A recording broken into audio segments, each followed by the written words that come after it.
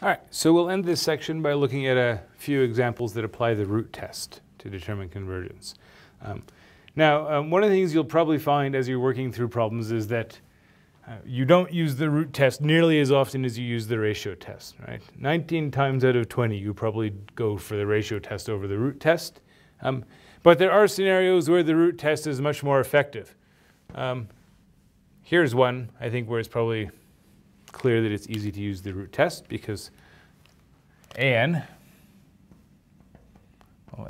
is 3n plus 1 over 5n minus 2 to the power of n. And if we want to now take that and raise it to the power 1 over n, right? Well, those two exponents, they cancel each other out, right? Nth power, nth root, those cancel. We just get 3n plus 1 over 5n minus 2. Well, that means that the limit as n goes to infinity of an to the 1 over n, well, this is rational. Same power, top and bottom. We look at the coefficients. The limit is 3 over 5. 3 over 5 is less than 1. And that means the series converges. Okay, that works out for us. Now, you could probably also do this you could try it using the ratio test. I think you would find that ratio test will also work for you. Root test just happens to be cleaner in this particular case. Okay. If we look at the next one, an, we have n to the 4th over log n to the nth power. So again, we're going to raise that to the power 1 over n.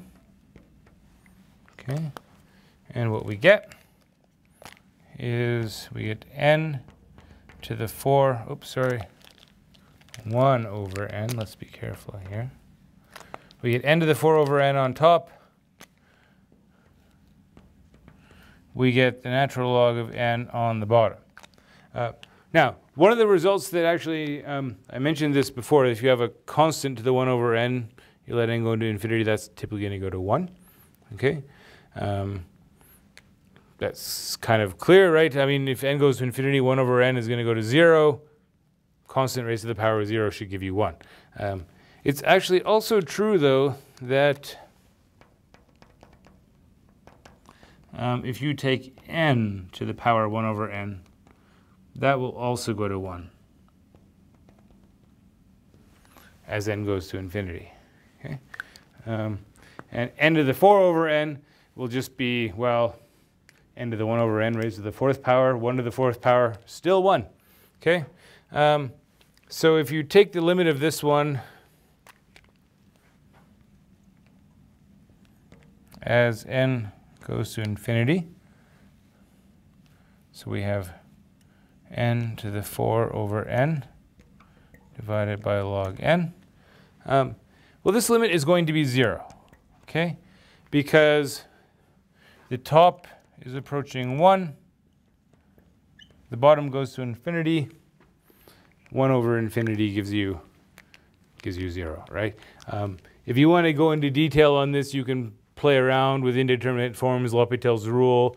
I mean, the whole thing is not even indeterminate, right? 1 over infinity is not indeterminate. We get 0.